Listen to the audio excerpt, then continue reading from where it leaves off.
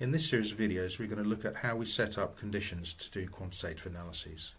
In part 1, we're going to look at how to declare which elements we want to analyse, what spectrometers and crystals we want to use to analyse them, and what column conditions we want to use. First, some general notes about probe for EPMA. Everything is stored, everything you measure, so the calibrations, peak and/or bias scans, the raw counts. It's also all stored together in a single MDB database.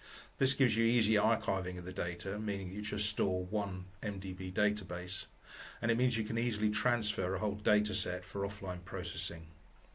Since PFE is free to download and install, everyone can have a copy of the software to process their own data offline on their own computer. Before we start, you need to know what analysis conditions you want to use. So that includes which elements, the spectrometers and crystals you want to do, what accelerating voltage, beam current and count times you want to use, and also which standards you're going to use to calibrate your data. So to get started, let's launch Probe for EPMA.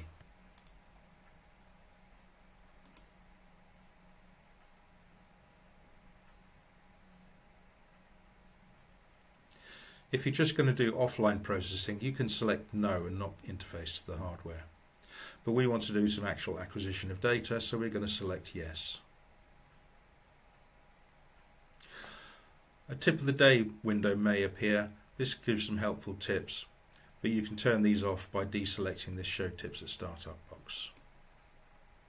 First of all, we're going to open a new database.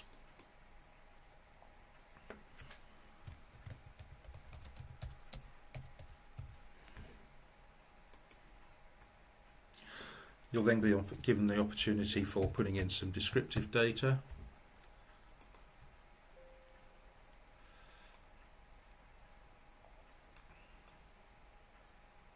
Now, as I said earlier, we need to know what conditions and elements we want to analyse.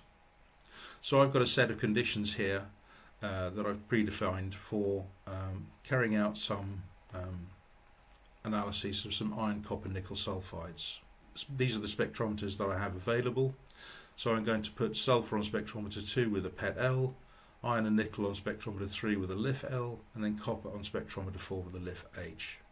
And I've chosen these three standards to use to do that calibration. So to load the standards we're going to use, we go up to Standard, Add Remove Standards to and from the run. Here we have a fairly short list because we haven't declared very many standards yet. But we want to use the iron metal, then Control-click the nickel sulfide and the copper metal. Or you can add these one by one. So say we wanted to do the iron, you can either click Add to the run or double-click. Just double-click to add them all. And we've now added which standards we want to use. The next thing we do is we click on Acquire, and this is where we set the conditions we want to use. We start off by doing a new sample setup. We're going to do an unknown type of sample, and the sample name is what type of sample you want to analyse. So we're looking at sulfides in this example, so we're called sulfides, and you'll see in the bottom list here that it's already got the standards shown that we've already pre-declared. You don't necessarily have to do this before you start, but it helps. The next thing we want to do is we want to say which elements we want to analyse. So we click on Elements on cations. To put the elements in, you go to this list of Channel Element X-ray box and you select the first empty box. You can either choose it from the drop-down list or you can just type in the element name.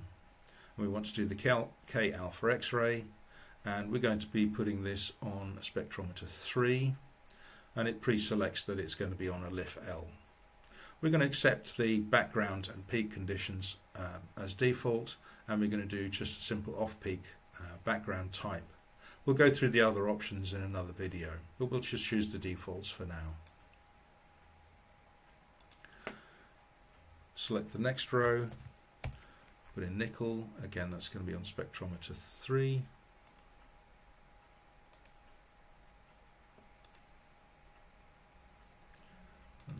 Copper, and this one's going to go on spectrometer 4.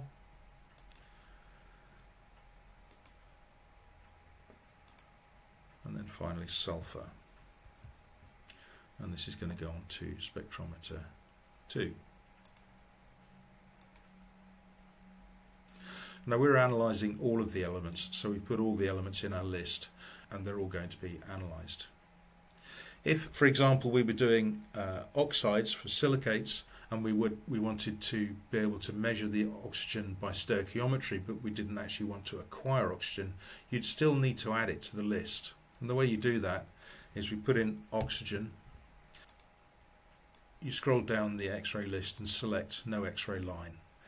Or you can just select that it's specified rather than analysed, and it'll add it to the list as a non-analysed element.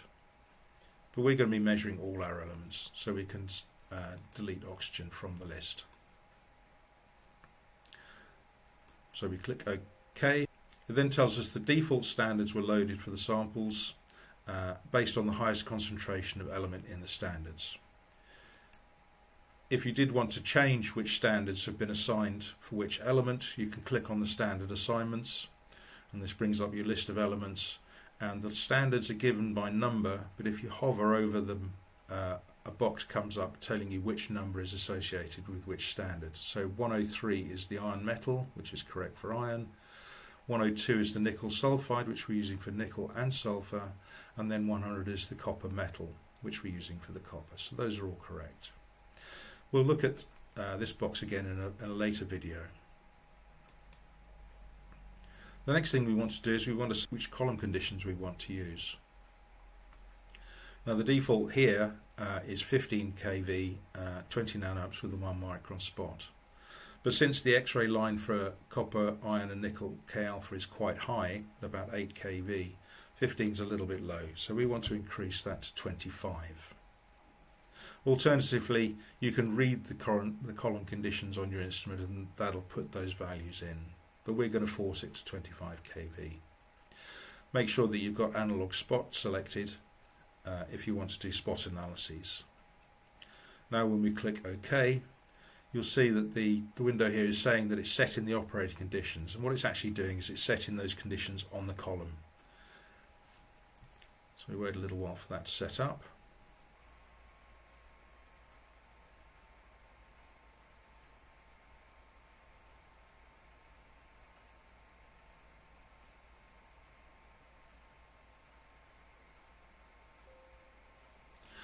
And that's the column is now ready to do the analyses.